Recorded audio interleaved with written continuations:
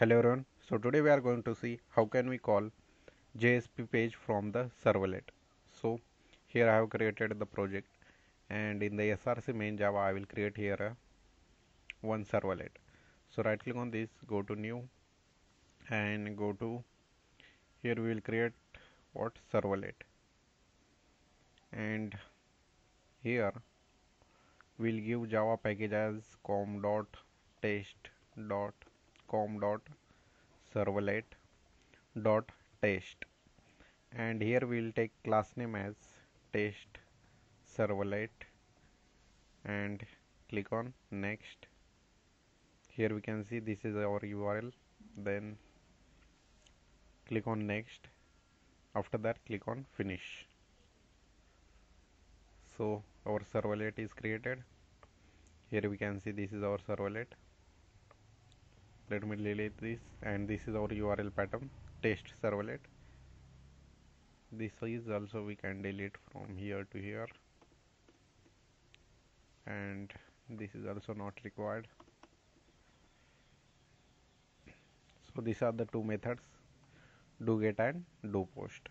So what we'll do here, from the servlet, how to call the JSP page. So first, next step is what we'll do, we'll create one JSP page. So for JSP, go to SRC, then main, then web app. So in the web app, right click on this and go to new, and here choose the JSP file, and here we'll take JSP file name as test.jsp. So JSP file is created.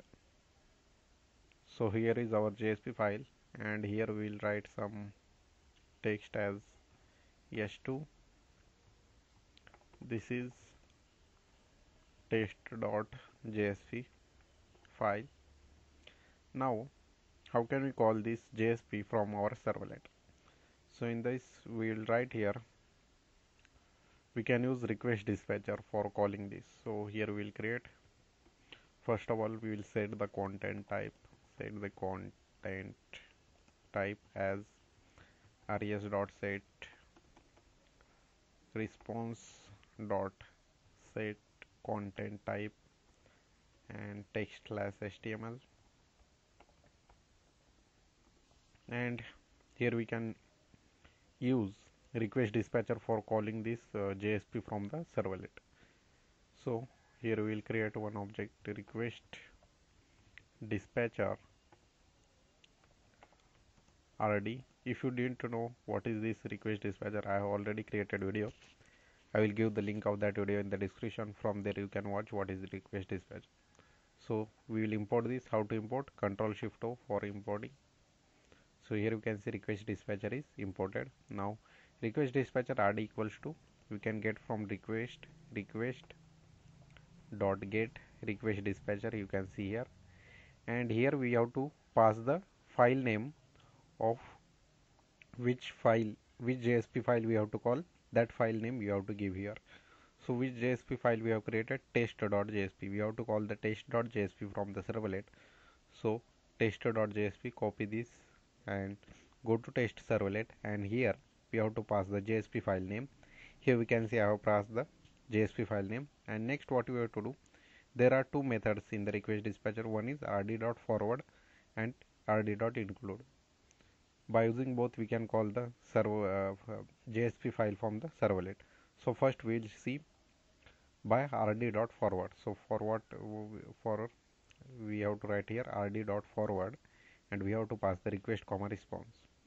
So then what happen, whenever we will give this request to this servlet, then what happen, this RequestDispatcher forward this request comma response to this test.jsp, and test.jsp will be called. So we'll run this on the server. So this is our project, test project. Right click on this and go to run on server, and I am using here Tomcat. So click on next and click on finish. It will open in the browser.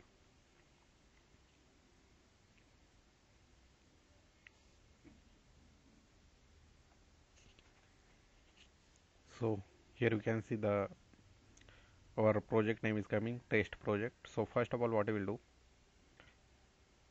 our servlet URL is test servlet. So this URL we give, and let us go here and paste here and click enter.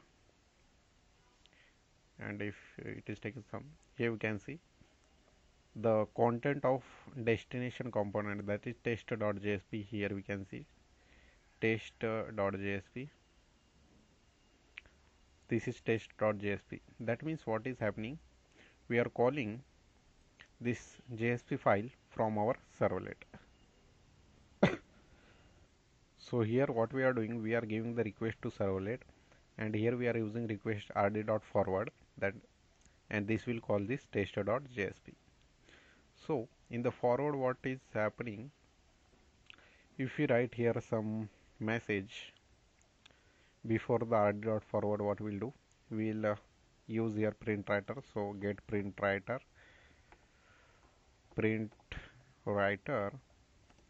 pw equals to res dot get response dot get writer, and for importing this, press Ctrl Shift O. Print writer is imported. Now we will write here pw dot println. This is what, this is a servlet. We are printing this. So if I go to this browser and refresh, server is loaded, but we are not getting this. This is servlet. So when to use forward, if you want only the JSP content, only the content in the JSP, if I give here only again s2 test.jsp and go to here and refresh this test.jsp, this is test.jsp, only we are getting what, JSP content. So if you require only the JSP content, that is destination component content, then you have to use this forward. It will not include the starting component from where we are calling this JSP. The content of that component will not get if you use forward. So if you want this starting component content and also this destination web component content, that means we want this servlet component content also and also the JSP component content, then what we can do, we can use here include. So include, include, we can use include. Then what happen, we'll get also the content of this servlet and also this JSP content. That means what will be printed, this is the servlet also printed, and this is test.jsp and test.jsp also printed. So now let me go to browser, and if we refresh here, and here we can see this is a servlet also coming. This is the what, this is a, in the servlet means starting web component content, and this is a JSP content, that means destination web component content.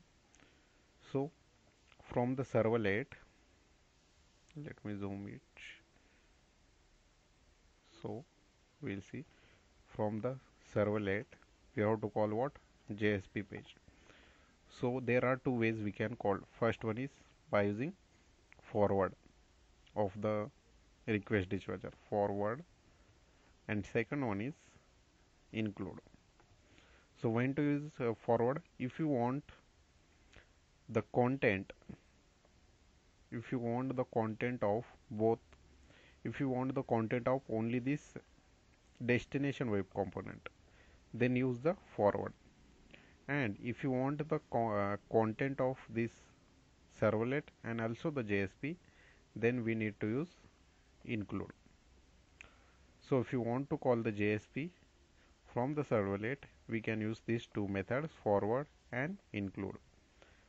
And when to use forward, if you want only the content of destination web component, destination, and when to use include, when we want the content of this starting web component, also the destination web component.